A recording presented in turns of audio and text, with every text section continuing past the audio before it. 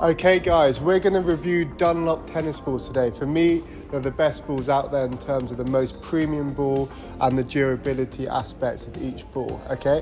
So we're going to take you through the testing of each player today and how they felt the balls differ and the qualities of each ball, okay? So Kenzo, you've got the ATP ball in your hand. Let's talk about the speed of that ball first of all. How did it feel fresh out the can? Yeah, I thought these were pretty quick. I think they bounced through the court really, well, very lively.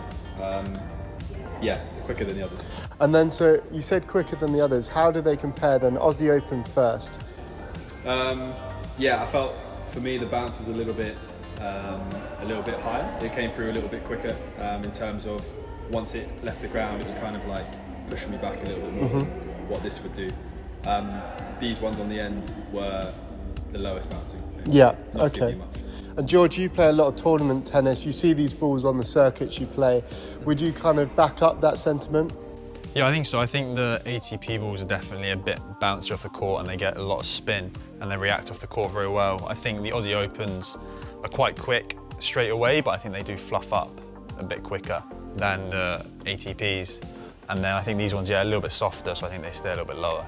So, Aiden, talk to us about the ATP Championships. Do they have the same feel as these balls or do they have different qualities? So I'd say that those balls, they are really like lively and they're like really nice to play with, but these, my coach uses these balls and I play with these balls a lot and I'd say that they last very, very long.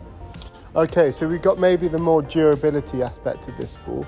And then you say, would you guys agree that this is the most lively ball, the ATP, in terms of the feel on the ball? Say if you're hitting drop shots, adding spin to the ball, does that translate that that's your favourite ball to do that with, the ATP? I think so. I think that's probably, yeah, you can definitely get more spin with it. I would say for touch personally, I think the Aussie Open's a little bit better, a little bit softer, a bit easier to have a bit more feel on the ball for me. And guys, let's talk about speed then. It's fresh out the can, first of all, okay? Which is the quickest ball, Kenzo? What do you think? I'd say it's between these two, but I think I would go with this one. As the quickest. What do you reckon? Yeah, I would agree. I think the ATP is the quickest out of the can. And then after a set, say you're in a third set, match of your life, which ball has stayed the freshest? Which ball do you trust the most? For me, I would say the ATP again. I think it's very durable and it keeps its firmness and its speed. Yeah. So I guess the ATP Championships, if you're training a lot, you've got that durability aspect, maybe more for the club player looking for that value for money ball going out there. The Aussie Opens is actually at a lesser price point, interestingly, than the ATPs. Would you say it's still up there as a premium match ball? Yeah, I think both these are great match balls. I think the quality's there for both of them. I think, yeah, I couldn't tell you why the price points are different for both of them, to be honest. Okay, and then just lastly, you're all going out for a match. Which ball out of these three are you going to be taking? I would say these. Yep. What do you reckon, George? Yeah, I think the ATPs. And Aiden? I'm taking the ATPs, yeah. There you have it. So the ATP, as their most premium ball, kind of comes through.